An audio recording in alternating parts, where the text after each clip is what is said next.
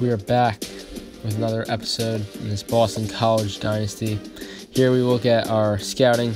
Barrett Williams, we reduced our scouting total points on him because we found out that he really isn't the real deal.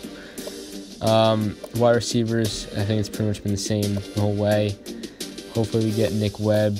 If not, we're just looking at a depth approach. And same thing with tackles, guards, trying to boost up that offensive line if we can. As well as we could use some help on the D-line, but mainly going after some linebackers. See if we get Chase Johnson, that would be a big pickup to the linebacking core. We also have some secondary options, which we've been pursuing for a while. Do get a strong safety to commit, and more than likely we'll get that kicker as we have a kicker heading out. And we found two athletes who have very good statistics. This guy looks like John Miles could be a quarterback with that throw power. So maybe we pick him up instead of Barrett Williams. That's what I'm thinking. Here we're playing North Carolina. Maybe we pick him up instead of Barrett Williams.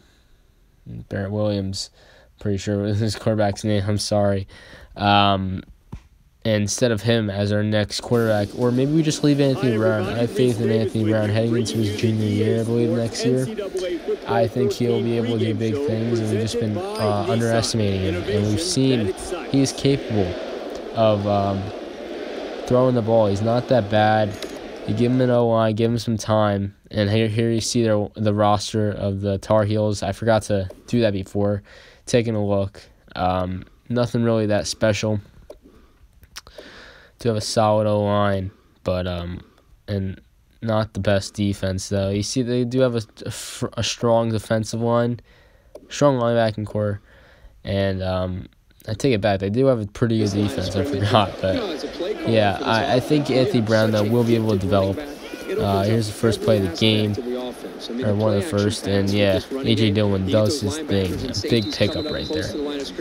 Start us off, but I don't know. I mean, the guy we're looking at, John Miles, is an athlete, and here is a dot by Anthony Brown. This is what I'm talking about. He could find guys, as long as we could improve, keep that wide receiving core somewhat where it is right now, he'll be able to pick up. And here is just a missed tackle and a huge pickup by the Tar Heels. And Tar Heels, not the best team.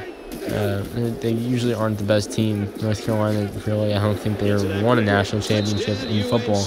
As they scored a nice touchdown, aka a nice missed tackle on our part, but never really known for being a football school. But they had Trubisky a couple years ago. They're getting some players. They had Switzer. He's not a big name, but Michael Strahan, or not, Lawrence Taylor went to North Carolina. Sorry. And there's a missed pass right there by Brown, but they're not as bad as we thought they'd be. They're not a bad school at all, or a bad team rather.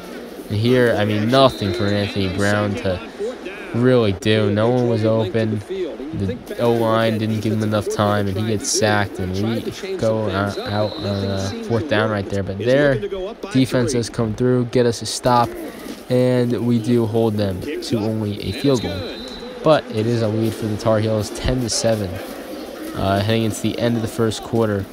And yeah, Dillon, that's been our game plan the whole year. If you've been watching, it's just ground and pound with A.J. Dillon. And occasionally we go for a pass, and here just couldn't find anything. Times of this game, Brown couldn't get his guys, and we're seeing that. The O-line didn't. The front D-line in the North Carolina Tar Heels did expose our O-line for not being an elite O-line. Here is I believe an option that just tears us up. Two focal points I'd like to improve upon is our front D-line as well as our O-line. And here they do actually botch that throw right there, and we are again going to hold them to a field goal. Fortunately, it's still a one-possession game, only being down 6 points.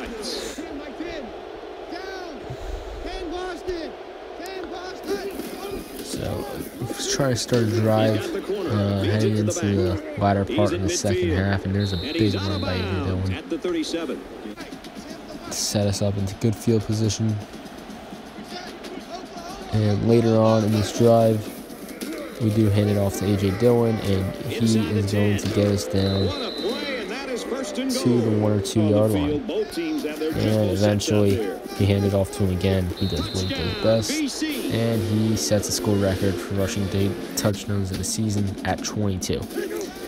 So North Carolina again has the ball at the end of the second half. We do hold them right there, and we're going to force them to have to kick a field goal. And they do hit it. So it's 16-14 Tar Heels. At the end of the second half, or first half, see if we could do something on this last-minute drive. And we do have Tommy Sweeney wide open. I don't know what the Tar Heels were doing right there. We take that, and yet again, I don't know. And Tommy Sweeney is going to get us down to the 1 yard line in a under 30-second drive. We are already at the 1 yard line. And we do hand it off and get a touchdown and take the lead going to half after being down by 2. So a very critical drive right there. But at the start of the second half, North Carolina gets going right away. Their offense proved to be much better than I thought it would be. A lot better. Receiver, running back, and quarterback did a very good job for the Tar Heels. And so they make it 22-21, and they go for 2, and they get it and make it 24-21. So by no means an easy game for us. Here we're going to get a nice little open pass to Sweeney. We're going to get the rack yards, or yak yards, right? Yards after catch. Rack yak, same thing. But we do get into the red zone. To fire another nice pass by Anthony Brown. Perfectly thrown. Gets us the first down. And now we're in the first, second, and goal. And A.J. Dillon, that's just our go-to play. Hand it off to him right there. And we take the lead. But here is another run play by the QB. He has some legs. He makes us pay right there. But that was a very big play. Third down, we stop them, and now they're forced to go for it. 4th and 3, but they do get it. So we're only at 4 points. And it's end of the third quarter. Big throw right there, and we do hold them down to a 4th and inches. Another potentially a big stop ahead of us if we can do it, and we missed the tackle, but our linebacker / D-line comes through and holds him short of the first down.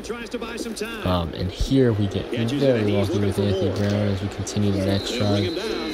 We get the first down as Anthony Brown scrambled for that to wait for his receiver to head upfield, and we eventually end up pounding in the end zone by A.J. Dillon to make it a 35-24 game. Next up, midway through the fourth quarter, a big sack right there by Allen, and now they're left with a 4th down. Much games on the line for North Carolina. They don't convert this, it is over.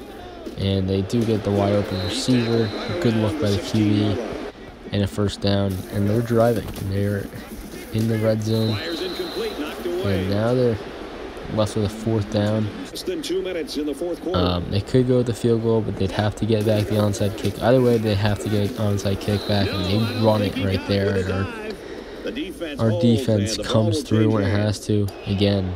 And something you may not or may have noticed is there has been numerous times this year our defense has been forced to make a big stop on 3rd and 4th down, and they've came through.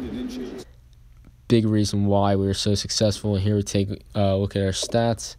Another big reason why we're so successful is the one and only A.J. Dillon, potting 243 yards today, and big reason for why for this we have this win.